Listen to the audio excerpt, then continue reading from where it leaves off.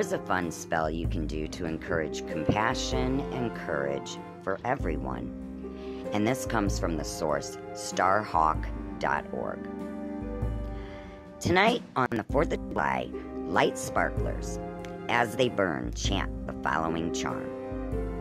By the crack in the Liberty Bell, false attractions now repel.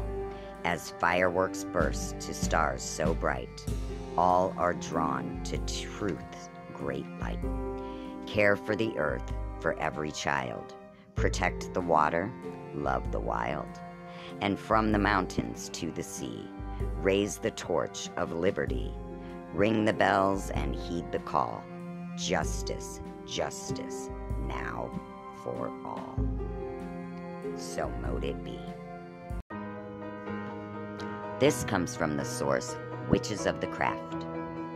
Did you know that in New England, on the night of July 3rd, towns competed to build towering pyramids assembled from barrels and casks? They were lit at nightfall to usher in the celebration. The highest were in Salem, Massachusetts, on Gallows Hill, the famous site of the execution of 13 women and 6 men for witchcraft in 1692 during the Salem witch trials. Composed of as many as 40 tiers of barrels, these are the tallest bonfires ever recorded. The custom flourished in the 19th and 20th centuries and is still practiced in some New England towns. From the source AmericanFolklore.net. Axe Murder Hollow. Susan and Ned were driving through a wooded, empty section of highway. Lightning flashed and thunder roared. The sky went dark in the torrential downpour. "We'd better stop," said Susan. Ned nodded his head in agreement.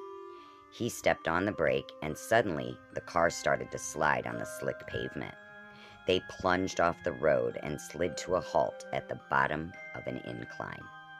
Pale and shaking, Ned quickly turned to check and see if Susan was all right.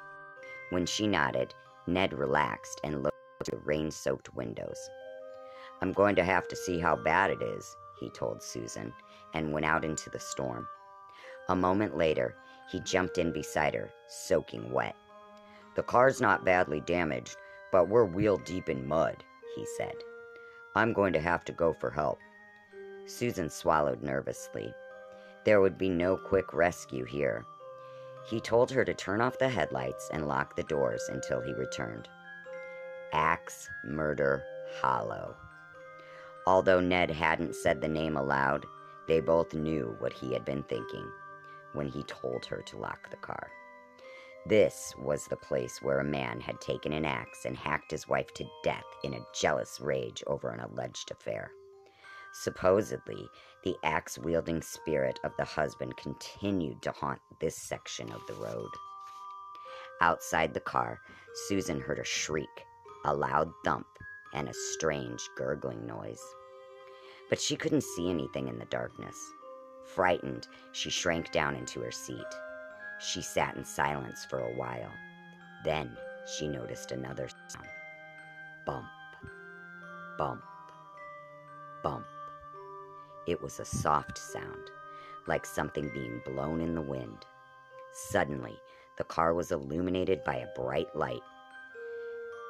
An official-sounding voice told her to get out of the car. Ned must have found a police officer. Susan unlocked the door and stepped out of the car. As her eyes adjusted to the bright light, she saw it. Hanging by his feet from the tree next to the car was the dead body of Ned.